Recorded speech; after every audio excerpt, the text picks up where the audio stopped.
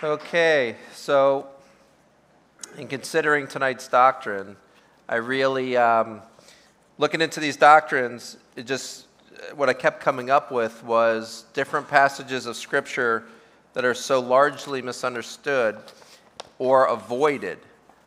So how many of you, in all honesty, skip some passages of the Bible or you're afraid somebody might ask you about this certain passage of the Bible and you'd be like, yeah, I don't know why God does that, right? Yeah, I don't, so we're going to get into some of those tonight. And so tonight is called Solving Bible Difficulties.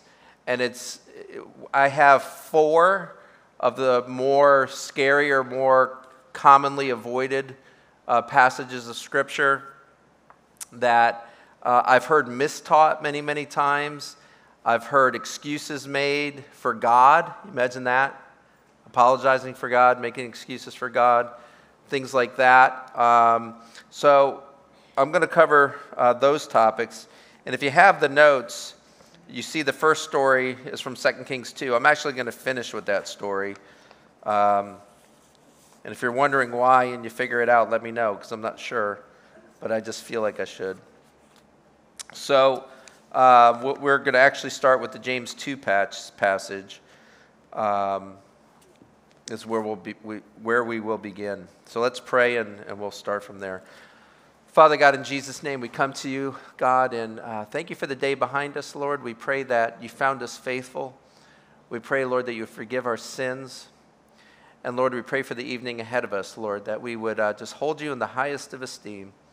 Lord, just to catch a glimpse of what Isaiah saw of your robe filling the temple and the angels singing your holiness. And God, just you would give your people just more of a vision of just how amazing you are. And Lord, we pray that would result in our obedience to you always. So God, give us grace, we pray, for tonight. And may this just be an incredible hour spent where, Lord, both your kingdom in heaven is pleased and your kingdom on earth is fed, we pray. In Jesus' name, amen. All right. Now, I'm going to start with a few guidelines on how to handle difficult Bible passages. 4 things that I think are very, very helpful as you encounter difficulties with stories. Stories that make God look, as Richard Dawkins would say, as a monster, or as that he violates his own commands for morality, things like that, or things that may appear contradictory. We are going to start with a passage that has been accused of being a major, major contradiction, and we're going to show how to understand these passages. So the first tip I have in dealing with difficult Bible passages, first is this: believe in the authenticity of these stories and their authors. In other words, these stories didn't happen last generation and we're trying to figure out if we can trust them or not. These have been tried and studied under microscopes more than any other body of literature in the history of literature. These things have been scrutinized over and over and over and over and over again, and nobody can cancel these stories out. Nobody can find any way to not disprove the historicity and the reality of any of these stories. And it's not from lack of trying. You get into things like, people struggling with the flood, despite the fossil evidence and the geological columns. And these are things that their only explanation is a flood. And yet, people, and some of it I think is our fault. Because when I look at Sunday school, what they do with kids, and I look at even Christian schools and what they do with the really young kids, all these stories are in coloring books, and the coloring books are so misdrawn that when the kids get older, they're like, well, that couldn't be real. Noah's Ark, like animals literally hanging over the edge for dear life and things like that. Then they grow up and they go, I don't believe that. Well, either do I. And so we need to make sure kids get these stories truthfully and accurately, not fantastically. But What's one thing about Old Testament stories that help you to trust in their reality? Well, first of all, you start with this, okay? I always start with this. I start with Jesus' tomb was found empty. There is no atheistic scholar that will deny that. Nobody says his body is in that tomb, and you know that. Nobody says that. So the agreement's on the empty tomb, and when you come up for explanations of how it got empty, you'll see literally it takes more faith to believe in the alternate explanations than in the explanation that he rose from the dead. There's so many, it's just, if we went through them, you would see, we're not going to spend time going through them. We can go do that another time. But because the tomb is empty, that means Jesus rose from the dead. That means the man has credibility in the things that he's said. And one of the things Jesus said is this, regarding his second coming, which that's a really big deal, right? Jesus said it'll be like the days of Noah. People were eating and drinking, being married and given in marriage when suddenly the flood came. So Jesus relies on no other information at all except the flood of Noah to give credibility to a very important event he needs people to believe in, his second coming, where he told many parables to prepare people for that second coming. With all that he had at stake for people believing in his second coming, the only thing he would give us as proof was it's like the days of Noah and the flood. So why would I believe in the flood besides the scientific evidence? It's this, the credibility of the man who rose from the dead believes in it. Okay, that's major. Second thing Jesus Christ believed in, that many people don't like to give credibility to, is that Jonah was swallowed by a great fish. Yet Jesus' third day resurrection is even more important than his second coming, because without him rising from the dead on the third day, it ain't no big deal he comes back ever again. The third day resurrection, everything hinges on that. Paul says, if that's not true, then our entire faith is in vain, and we're to be pitied more than all people, right? So the only thing Jesus uses for the credibility that'll rise on the third day is he says, like the prophet Jonah, who was in the belly of the fish for 3 days and 3 nights. So Jesus Christ puts all of the eggs in one basket on his important third day resurrection. He says, it's just like Jonah. He puts all the credibility for his second coming on one event, the flood.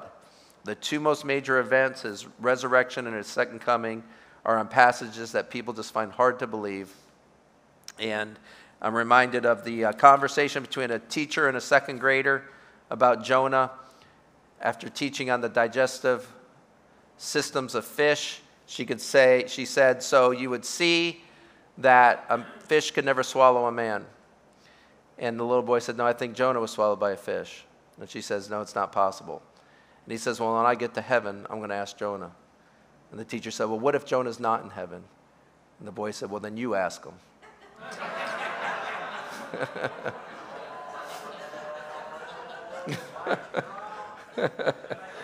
All right. Anyways.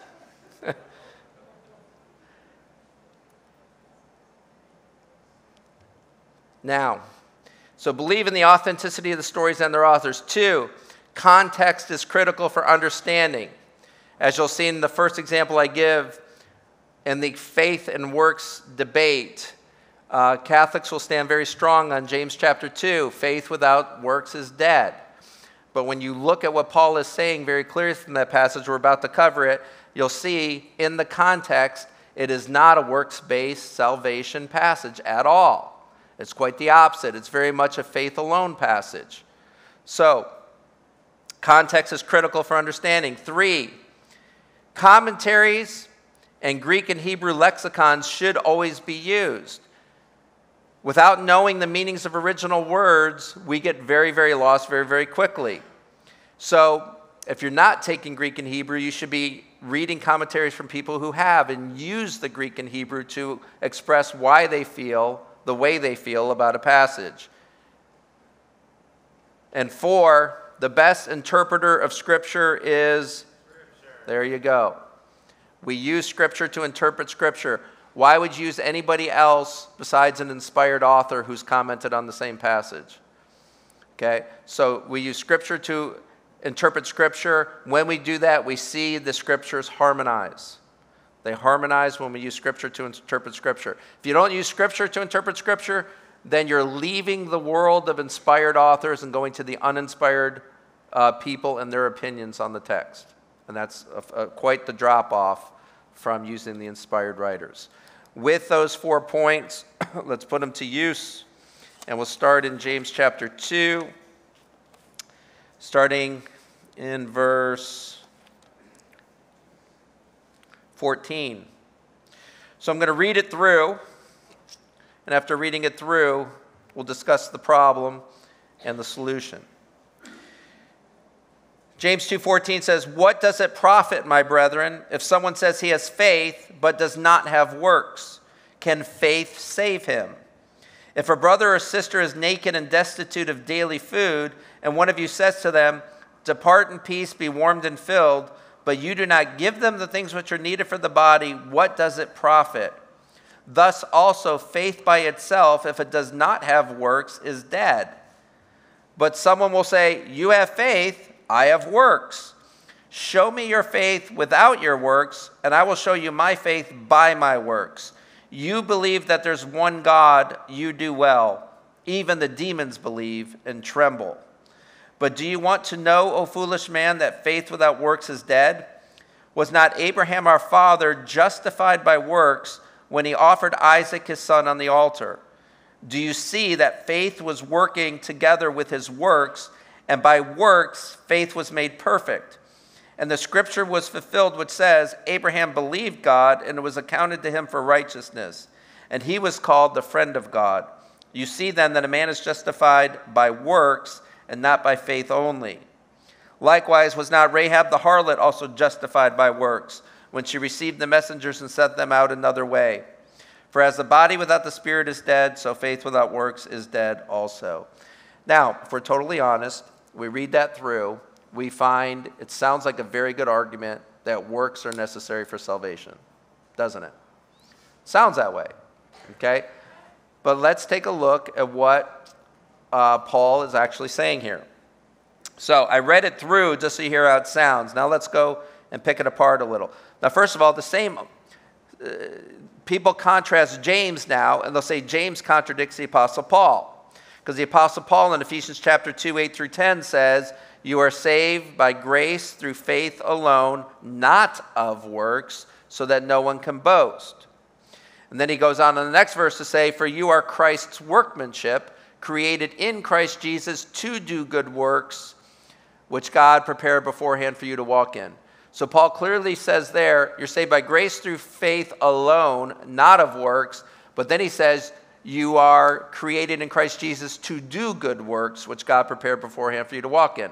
So he says the works were not a part of your salvation. You're saved by grace through faith alone, but that faith will always be accompanied by good works, always. Okay? So I believe it was Martin Luther that said, you are saved by faith alone, but not by a faith that is alone. It's always accompanied by works. Always accompanied by works. That's why Jesus said, make the tree good. That's your salvation. And good trees bear good fruit. Okay? They will always bear good fruit. So without the fruit, which Jesus says, you will know who are mine by their fruit. It's the fruit that gives you away that you're saved. It didn't save you. Okay, so let me word it this way before I tear apart James 2 here. Works are the outward indication. Let me say it again. Works are the outward visible indication of the inward invisible faith that you have. Okay? Works are the outward visible manifestation of the invisible faith that you have internally. All right, now, and they go together always. Now, Philippians 2, 12 and 13 says, work out your salvation with fear and trembling, for it is God who works in you both to will and to do for his good pleasure. So he says work out, and he doesn't mean works with that word work. He means exercise your faith. Do the things of your faith. Exercise it out. Work out your faith with fear and trembling. Why? He says because God works in you to will, that's the word want, to create a will and a want in you, to will and to do for his good pleasure. Okay? So in other words, what does salvation do according to Paul in Philippians? It creates a want to for the works. Okay? So he's working a willingness in you to do good works for the kingdom of God. Okay? So he says you better be exercising your faith, because if you don't, then what does that say about God working that will in you? You must be, if you're truly saved, and some reason you're suppressing that will. Why would you do that when you actually want to do the good works? The promise is you're going to want to serve the kingdom of God when you're authentically saved. And then Romans 3:8, same thought, different audience. Romans 3:8 says,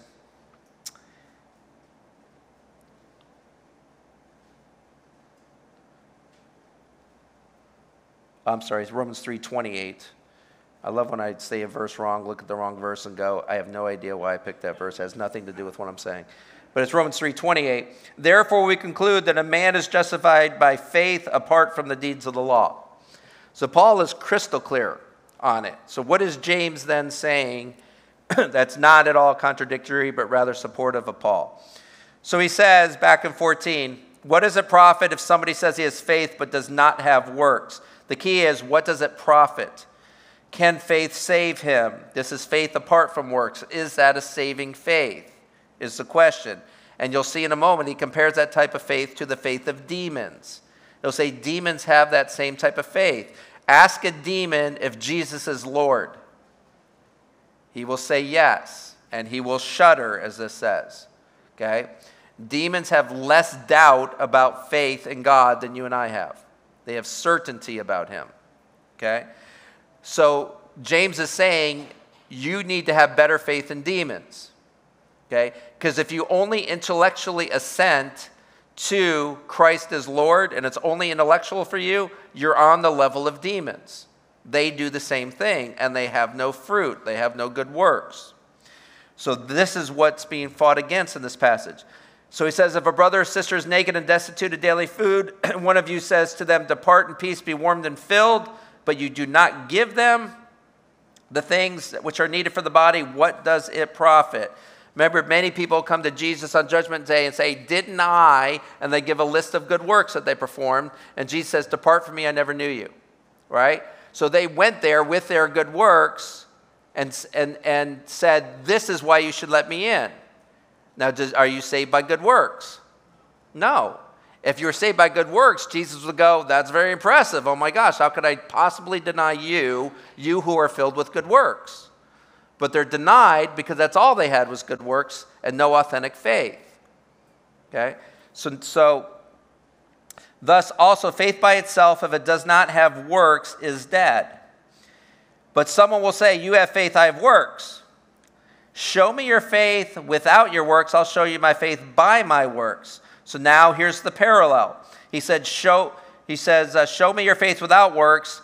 In verse 18, the parallel is beginning of 19. You believe that there's one God, you do well, even demons believe and tremble. So he's matching, hey, you're showing your faith without works. Well, that's what even the demons do. Okay, so that's the parallel he's drawing in those two verses. But do you want to know, O foolish man, that faith without works is dead? Was not Abraham our father justified by works? Now, this is why this passage gets confusing. Was not Abraham our father justified by works? The word justified here is not the justification unto salvation. This is not that justification. This means, doesn't this work of Abraham justify the fact that he's authentically saved? In other words, this word justification here is being used as verified. Doesn't it verify his faith? It justifies that he's claiming to have authentic faith. Okay? So he's saying, was not Abraham our father justified by his works when he offered Isaac his son on the altar? And here's why I know that's true. Watch how James unpacks this. He says, do you see that faith was working together with his works, and by works, ready for this? His faith was made perfect. In other words, what's the saving faith? It's a perfected faith. And what perfects faith? It's a faith that says, I have the will to do good now. I have the will to work for the kingdom of God now. And now those works authenticate your salvation. Works to a believer is in the same relationship as miracles were to a prophet. How did somebody know if a prophet was a genuine prophet? God enabled those prophets to do miracles. Even Jesus as a prophet said, if you don't believe in my words, at least believe based on the miracles I'm doing. The miracles authenticated the messenger. Okay? Good works authenticate the true believer. Okay, so let's see him unpack this even more. And the scripture was fulfilled, which says, Abraham believed God, and it was accounted to him for righteousness. So it says, when he was willing to sacrifice his son Isaac on the altar, that justified his claim of being a true believer, and therefore it says, the scripture was fulfilled, which says Abraham believed God. So what's the fulfilling of Abraham's belief in God? He did that work of being willing to sacrifice his son. That's fulfilling his belief. He says he believes, and then with that claim of saying he believes, he's willing to obey God even to that extent. Okay, how many of you follow Jordan Peterson? All right. I'm fascinated by his spiritual journey. I'm captivated by it.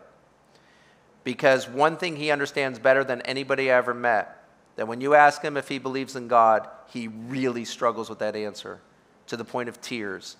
And he says he struggles with it because he'll say, who could ever say they believe in God? Because belief insinuates obedience.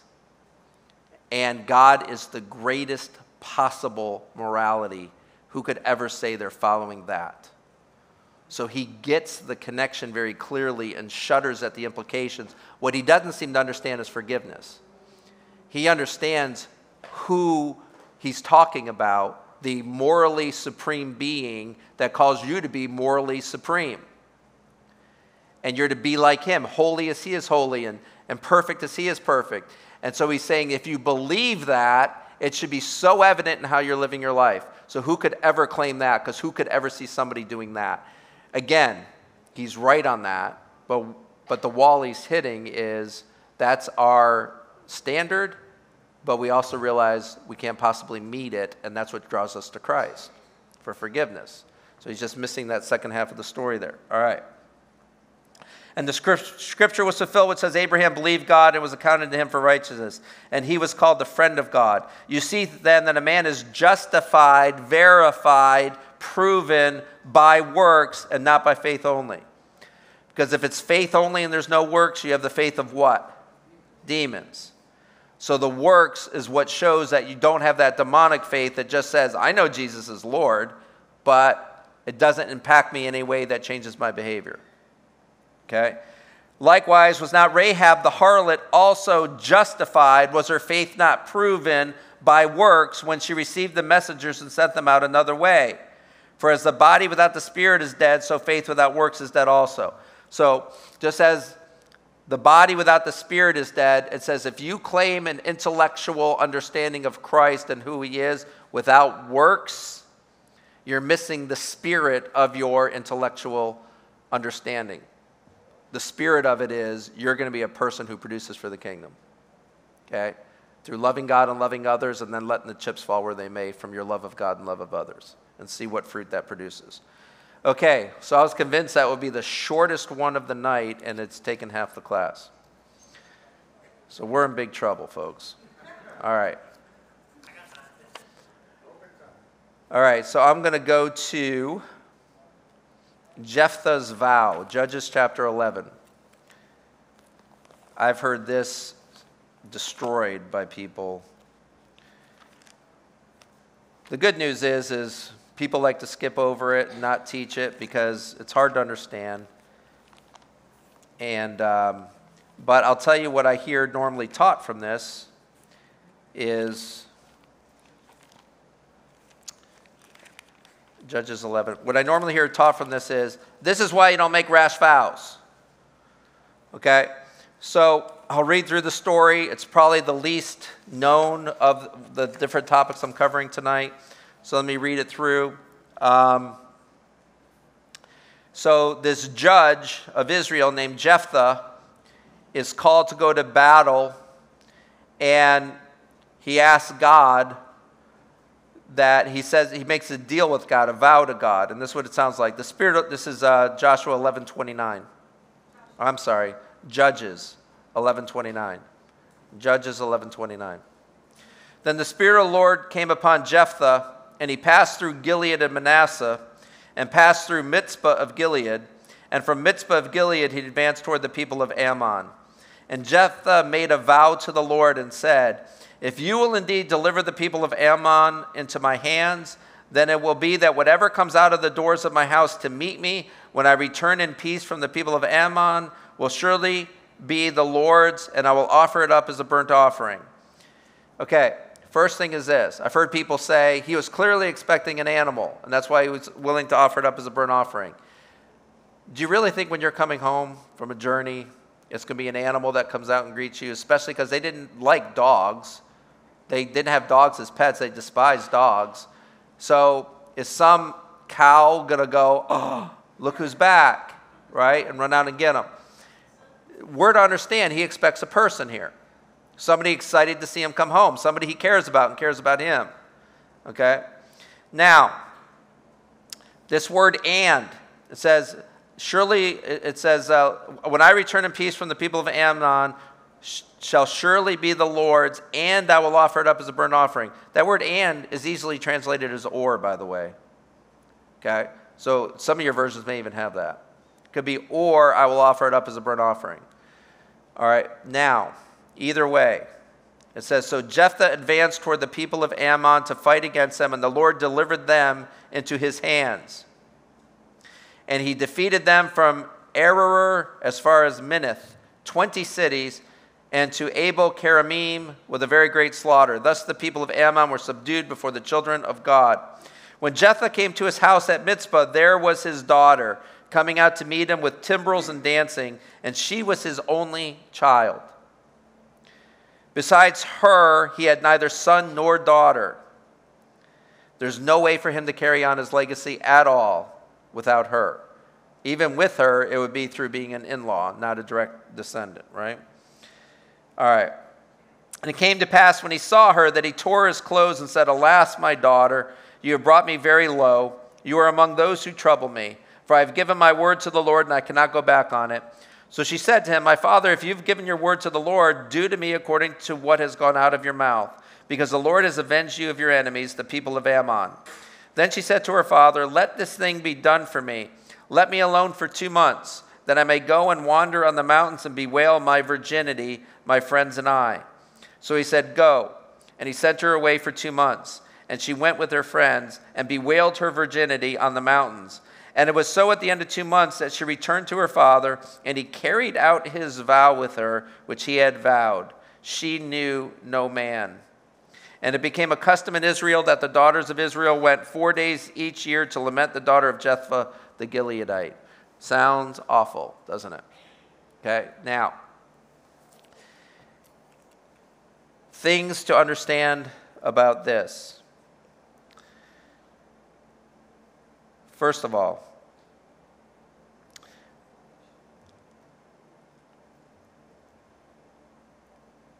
okay, so, first of all, when we look at how does God feel about child sacrifice, first of all? Well, Leviticus 18:21 says this. My bookmarks have fallen. Leviticus 18:21 says this, and then chapter 20, verses 2 through 5, Deuteronomy 12:31, and Deuteronomy 18:10 through 12 all say the same as Leviticus 18:21, which is this. And you shall not let any of your descendants pass through the fire to Molech, nor shall you profane the name of your God. I am the Lord. Let me do 22 through 5. It says this. Again, you shall say to the children of Israel, whoever of the children of Israel or of the strangers who dwell in Israel, who gives any of his descendants to Molech, he shall surely put to death. The people of the land shall stone him with stones. I will set my face against that man and will cut him off from his people, because he has given some of his descendants to Molech to defile my sanctuary and profane my holy name. And if the people of the land should in any way hide their eyes from the man, when he gives some of his descendants to Molech, and they do not kill him, then I will set my face against that man and against his family. I will cut him off from his people and all who prostitute themselves with him to commit harlotry with Molech. What would they do with Molech? Molech had a belly that was an oven that they would offer their children to him and stick them in that oven and kill their kids. So this is talking about child sacrifice. And God is saying, you will be cut off from my people if you do that. Deuteronomy 12:31, you shall not worship the Lord your God in that way, for every abomination to the Lord which he hates they have done to their gods, for they burn even their sons and daughters in the fire to their gods. Okay, so is God for child sacrifice? So if a prophet or a judge makes a vow to God saying, I will give you child sacrifice if you let me win this war, do you think God's going to go, that's a good deal? No. Think God would give that guy success when he vowed to sacrifice a child to him? No. So we're to understand the heart of God on this, first of all. Now, Exodus 38:8 and 2 Samuel 2:22 gives us some insight into what's probably going on here. Exodus 38:8 says this, he made the laver of bronze and its base of bronze from the bronze mirrors of the serving women who assembled at the door of the tabernacle of meeting. So there's these serving women who serve at the tabernacle, okay? And this is likely what he vowed to God, that whoever comes out to greet him would be given over to the service of God. Because what does she mourn and what does she grieve when she gets the news of this vow? She grieving her death? She's grieving her virginity, right? I will die a virgin. Okay, she's not grieving that she'll die. She's grieving that she'll never have kids. And the tragedy of the story is he has no other child. This is the end of the line for them. Okay, he's not going to have any grandchild at all to carry on his legacy. That just got canceled in this vow. Okay, so he's turning her over to that. That's why she's grieving her virginity. And the Hebrew of the last verse, it says, it became a custom in Israel that the daughters of Israel went 4 days each year to lament the daughter of Jephthah the Gileadite. The Hebrew makes it much clearer in this. They are going to her to lament her virginity 4 days every year while she's alive. So in other words, this girl's alive, and they're going 4 days a year to lament her virginity with her. Now,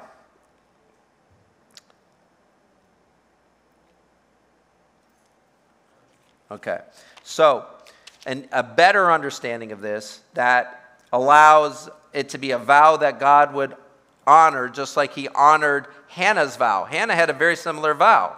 If you give me a child, I'll offer him up in service to you for his life, right?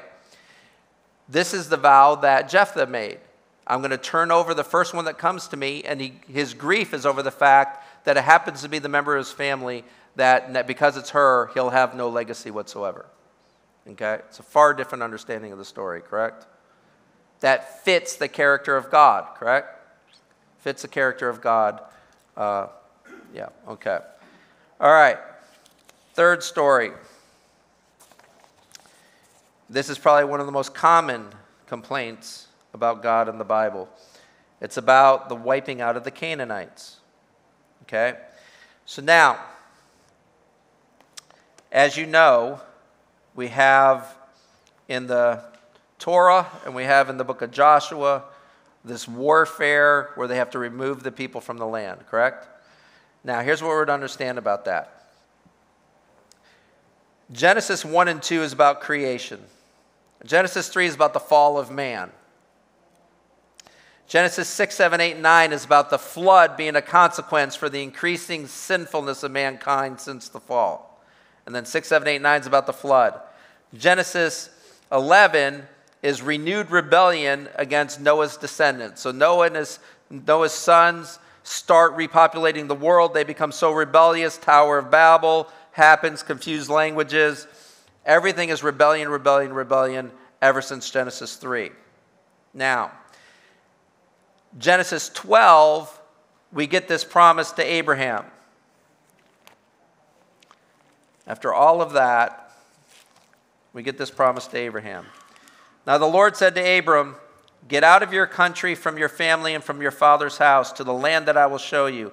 I will make you a great nation. I will bless you and make your name great, and you shall be a blessing. I will bless those who bless you, and I will curse him who curses you, and in you all the families of the earth will be blessed. Now, he promises him land. Abraham's going to be promised land. But God is going to say to him that it's going to be 400 years before you can take that land. And he says, know very well that your descendants will be slaves in Egypt during those 400 years, because I can't give you the Canaanites' land until 400 years are up, because it's going to take that long for their sin to be full. In other words, God will not repossess the land from the Canaanites until they deserve it. They're not going to have it taken from them until their sin makes it just for them to be removed from the land. So God waits until the behavior is so bad, and it's going to take 400 years. And if you know the Canaanites, we already talked about child sacrifice. They had temple prostitution and all kinds of sexual debauchery. It's a good thing we don't. And God's going to wait 400 years until it's just for them to remove them from the land. God promised this land knowing that it would be inhabited by sinful people, demon worship, sexual debauchery, child sacrifice. Yet the balancing the scales of justice would require that God's people would have to wait 400 plus years for their sins to be full. This shows us that God would not give the land he promised them over to them until it was just to do it. God was emphasizing the wickedness of the inhabitants and his promise to Abraham. Deuteronomy 9, verses 4 and 5. So before we talk about removing the Canaanites from the land, look at Deuteronomy 9, 4 and 5. It says, do not think in your heart, he's talking to his people, do not think in your heart, after the Lord your God has cast them out before you, saying, because of my righteousness the Lord has brought me in to possess this land. But it's because of the wickedness of these nations that the Lord is driving them out before you. First of all, what's the language God is using about the removal of the Canaanites from the land? Drive them out, correct? The consistent language first is always remove them. It's not annihilate them or kill them.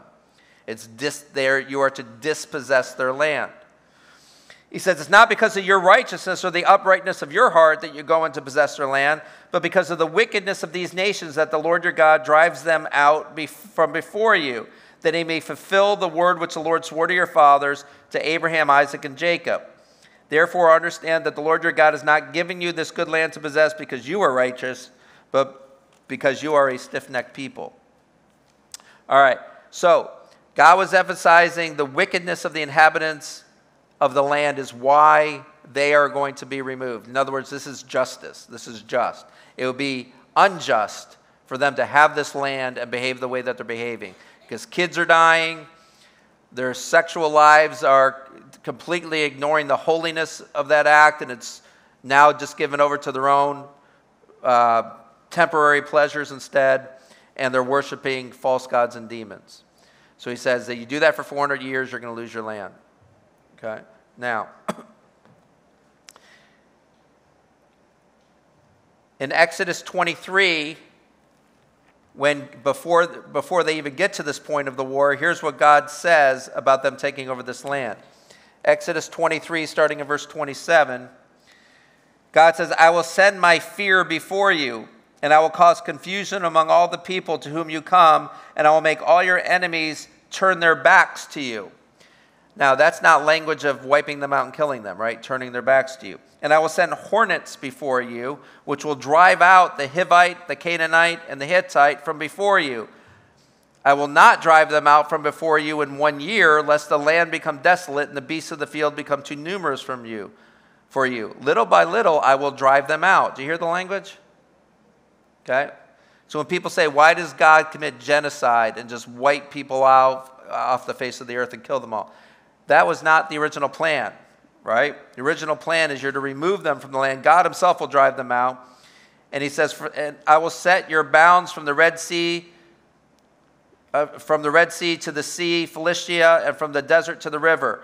For I will deliver the inhabitants of the land into your hand, and you shall drive them out before you.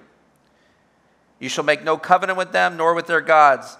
How can you make a covenant with people you're called to kill? See what I'm saying? Okay? And they shall not dwell in your land, lest they make you sin against me. For if you serve their gods, it will surely be a snare to you. God's more worried about them serving their gods, and they have to be alive to have gods to serve. Right? So this is the initial instructions to the Israelites about taking possession of the land. It's never starting with, hey, go kill them all, as is the accusation against God here.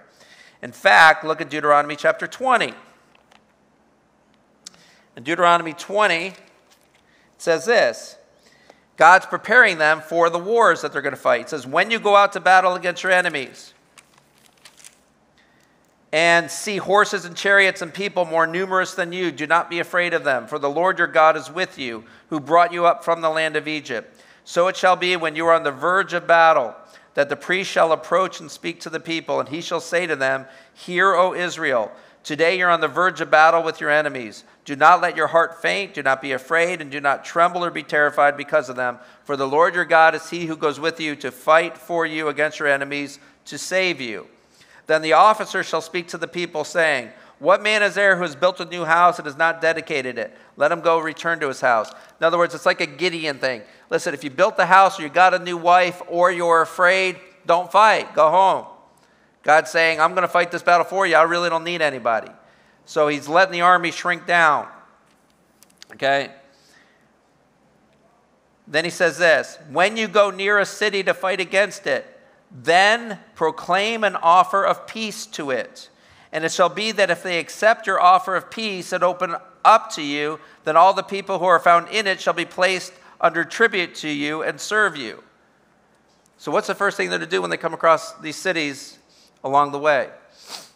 Offer them peace. Listen, Rahab offered spies peace, a peaceful solution for her and her family, correct? Did they take it? They took the offer of peace with Rahab and her family, didn't they? Okay? So, God's first intention is remove them from the land. And people might say, well, then where are they going to go?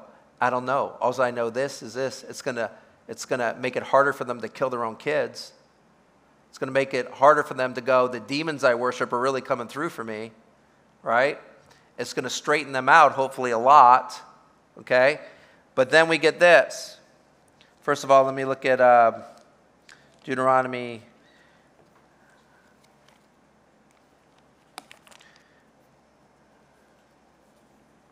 Deuteronomy 9:1. We did 9, 4, and 5. Now look at the first verse of Deuteronomy 9. Hear, O Israel, you're to cross over the Jordan today and go in to dispossess the nations greater and mightier than yourself, cities that are great and fortified up to heaven. So what are they to do? Dispossess the nations. All right. They're to pursue peace before engaging in war. Now, if God were an angry, bloodthirsty warmonger, as Richard Dawkins calls him, then when God came to earth in the form of a man, what should we expect him to be like? Right? In other words, how we see Jesus in the New Testament is how we should see God in the Old Testament. Okay? Why are the Canaanites not allowed to stay in their land? Is it because God just said, I like these people better and you're out now? No. He says, my people that I love are going to have to stay in Egypt and serve Egyptians for 400 years because it wouldn't be right to take the land from the people when they've only done 399 years of sin. I got to wait for 400, and then it's like, here's what you deserve for that. Okay, so it's justice to fulfill a promise made to Abraham. And when did God make that promise to Abraham? After continued increased wickedness of the people. And then God comes forth with a promise of starting with Abraham, starting a nation. That nation will serve as a priest to the other nations. In other words, if Israel's obedient to God in this covenant, then the blessings that they will have will bring all the nations of the world under the lordship of God, because they'll realize that he's the true God based on those blessings. But the problem with Genesis 12 all the way through Malachi is that they're never obedient.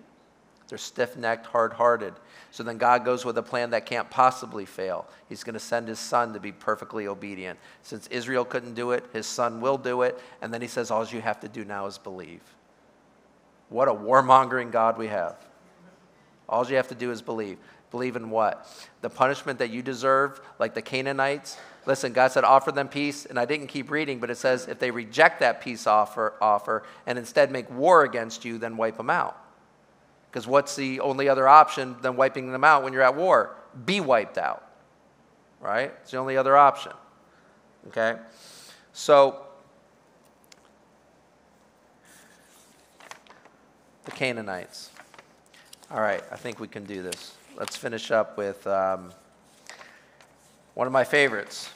We're going to go to 2 Kings chapter 2, talk about Elisha and the she-bears. Sounds like a musical group. Elisha and the she-bears.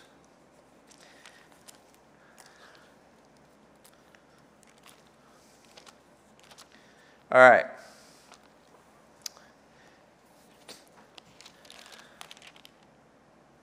All right, let's start from, all right, we have time. Let's do the chapter here. We'll skip some of it, but here we go. All right, so 2 Kings chapter 2, it came to pass when the Lord was about to take up Elijah into heaven by a whirlwind, that Elijah went with Elisha from Gilgal. Then Elijah said to Elisha, stay here, please, for the Lord has sent me on to Bethel. But Elisha said, as the Lord lives and as your soul lives, I will not leave you. So they went down to Bethel. Now the sons of the prophet who were at Bethel came out to Elisha and said to him, do you know that the Lord will take away your master from over you today? And he said, yes, I know. Keep silent. Then Elijah said to him, Elisha, stay here, please, for the Lord has sent me on to Jericho. But he said, as the Lord lives and as your soul lives, I will not leave you. So they came to Jericho. Now the sons of the prophet who were at Jericho came to Elisha and said to him, do you know that the Lord will take away your master from over you today? So he answered, yes, I know. Keep silent. Then Elijah said to him, stay here, please, for the Lord has sent me on to the Jordan. But he said, as the Lord lives and as your soul lives, I will not leave you. So the two of them went on, and 50 men of the sons of the prophets went and stood facing them at a distance, while the two of them stood by the Jordan. Now Elijah took his mantle, rolled it up, and struck the water, and it was divided this way and that, so the two of them crossed over on dry ground. And so it was when they had crossed over that Elijah said to Elisha, ask, what may I do for you before I'm taken away from you? Elisha said, please let a double portion of your spirit be upon me. So he said, you've asked a hard thing. Nevertheless, if you see me when I'm taken from you, it shall be so for you. But if not, it shall not be so. Then it happened, as they continued and talked, that suddenly a chariot of fire appeared with horses of fire and separated the two of them. Elijah went up by a whirlwind into heaven. By the way, anybody know how many miracles Elijah performed in his ministry? Half as many as Elisha. Elijah did 7. Elisha did 14. Right? And what did Elisha ask for? Okay. And Elisha saw it, and he cried out, my father, the chariot of Israel and its horsemen. So did he see it? He saw it. All right. So he saw him no more. And he took hold of his own clothes and tore them into 2 pieces. He also took up the mantle of Elijah that had fallen from him and went back and stood by the bank of the Jordan. Then he took the mantle of Elijah that had fallen from him and struck the water and said, where is the Lord God of Elijah? And when he had struck the water, it was divided this way and that, and Elisha crossed over. Now when the sons of the prophets who were from Jericho saw him, they said, the spirit of Elijah rests on Elisha. And they came to meet him and bowed to the ground before him. Then they said to him, look now, there are 50 strong men with your servants. Please let them go and search for your master, lest perhaps the Spirit of the Lord has taken him up and cast him upon some mountain or into some valley. And he said, you shall not send anyone. But when they urged him till he was ashamed, he said, send them. Therefore they sent 50 men, and they searched for 3 days, but did not find him. And when they came back to him, for he had stayed in Jericho, he said to them, did I not say to you, do not go? Then the men of the city said to Elisha, please notice the situation of the city is pleasant, as my Lord sees, but the water is bad and the ground is barren. And he said, bring me a new bowl and put salt in it. So they brought it to him. They went out to the source of the water and cast in the salt there and said, thus says the Lord, I have healed this water. From it there shall be no more death or barrenness. So the water remains healed to this day, according to the word of Elisha which he spoke. Then he went up from there to Bethel. And as he was going up the road, some youths came from the city and mocked him and said to him, go up, you bald head, go up, you bald head. So he turned around, looked at them, and pronounced a curse on them in the name of the Lord. And 2 female bears came out of the woods and mauled 42 of the youths. Then he went from there to Mount Carmel, and from there he returned to Samaria. All right. Now, have you ever seen any artwork about this story? It's grotesque. Okay? Kids chewed up and bleeding to death on the ground. Okay? So is that what this story is talking about? Well, the word translated youths there is na'ar katan. It means little children is how it's translated here. But na'ar katan is also used of baby Moses, but it's also used of the adult Absalom. Absalom was called a na'ar katan. And was Hadam, the rebel Hadam the Edomite, was called a na'ar katan as an adult. So Na'ar Katan, not just, it can be translated little children, but it also refers to servants. The young men who accompanied Isaac up the hill of his sacrifice were called Na'ar Katans. The armor bearers of Abimelech, who you would clearly have as your armor bearers, boys that are at least full strength, like in their 20s. And they are called Na'ar Katans. When Abimelech had the millstone thrown on his head, and he didn't want a woman taking credit for his death, and he asked his armor bearer to pierce him through, that armor bearer was called a Na'ar Katan. Okay? We see king's officials called Na'ar Katans and servants of priests called Na'ar Katans. So it's certainly not limited to an understanding of little children. Their behavior is that of little children, and that probably drives the translation because they're mocking like a little child would mock. These are likely 20-somethings who serve the priesthood of Baal because they are in a place that's been turned over to Baal worship. Bethel was one of the 2 places Jeroboam set up as idolatrous centers of worship. Bethel and Dan, as Jeroboam takes over the northern kingdom of Israel, and he's worried that his citizens of the northern kingdom might want to go and worship at the temple in Jerusalem in the south, and if they go to the south and worship at that temple, he's afraid they'll stay because they got the temple there. So to entice them not to go to Jerusalem to the temple, he sets up in Dan and in Bethel, in the northern kingdom, temples of worship. And idols to worship. And that evolves into Baal worship. So they started worshiping Baal there. These are very likely servants in those false temples. And what are they actually saying? They're saying to Elisha, go up, bald head, go up, bald head. Now, a balding head was usually a sign of a curse. And you're wondering why you're listening to me. Well, not fully cursed yet. It's just working its way through. There's some cursed people out there, though. I see. Okay. But anyways,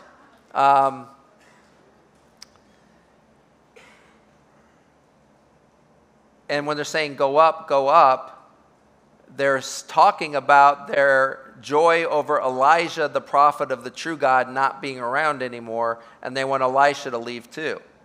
So they do not want a prophet of God in their presence They're glad the first one left, and they want this one to go as well. They're encouraging him to disappear, to get out of their lives, get out of their city. So they're rejecting the prophet of God, which is certainly the equivalent of doing what? Rejecting God, right? So now what they should have learned, because remember, we're to learn from our parents, right? How did God drive out the Canaanites that I read to you?